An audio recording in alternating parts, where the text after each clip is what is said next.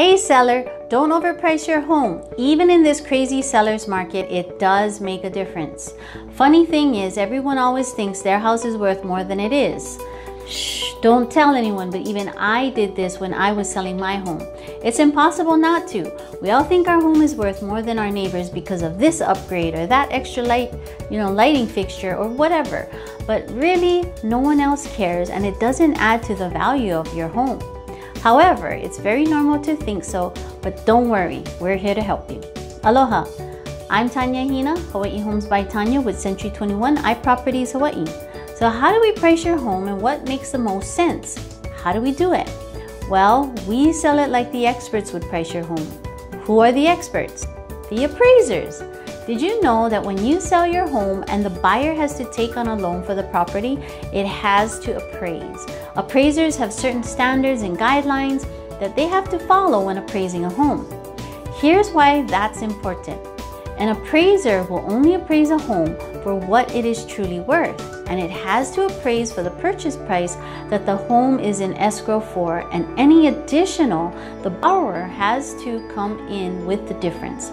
Now that's great as long as the buyer has the cash to come in with the difference between the appraised value and the purchase price.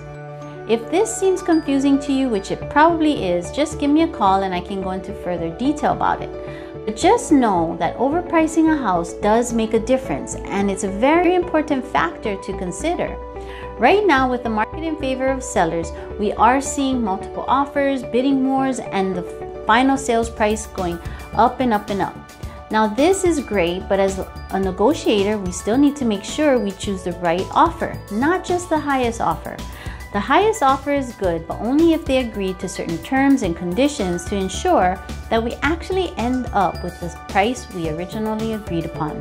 Meaning, they need to be willing to put their money where their mouth or offer is, and they have to have the funds and the means to pay the price they originally agreed upon, even if the home does not appraise. Again, that's where my help comes into play. Now, even in a seller's market, you should do everything you can to maximize the return on your investment because you worked hard for it. Wouldn't you agree? So feel free to reach out to me if you're ready to let us guide you through the process of exposing your home to the masses of people until we give the keys to the new buyer. And as always, I'm here to serve.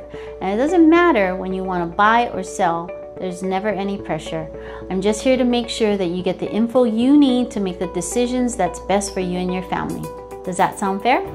I'm Tanya Ahina, Hawaii Homes by Tanya with Century 21 iProperties Hawaii. Real estate, real help.